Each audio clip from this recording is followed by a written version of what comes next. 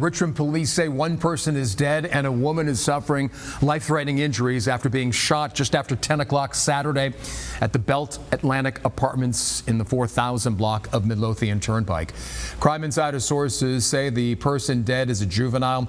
Sources also say a third woman was shot and sustained non-life-threatening injuries.